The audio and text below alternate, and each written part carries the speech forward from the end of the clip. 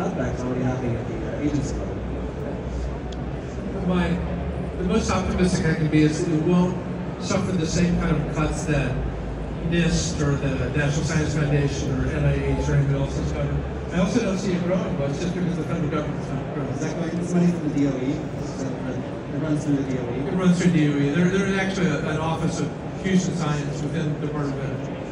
Does it also not require NIST though? Is it sort of standard setting and is there sort of physics? Yeah, an investment in NIST is not the big deal for fusion. They are paying attention to it, but it's more going to come mostly through the universities. It's the University of Wisconsin, it's Princeton, it's MIT, University of Washington. These are the big players in it, but the university dollars come from DOE. You're naming a couple universities that are at risk of having research. Yeah, that's very big.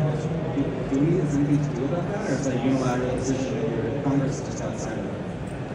It's so far the executive branch decision, which we were pushing back on. There are 250 different lawsuits now fighting the executive decisions that Trump has made. And one of the more prominent ones is what is done to university research. And Harvard aside, just changing the reimbursement.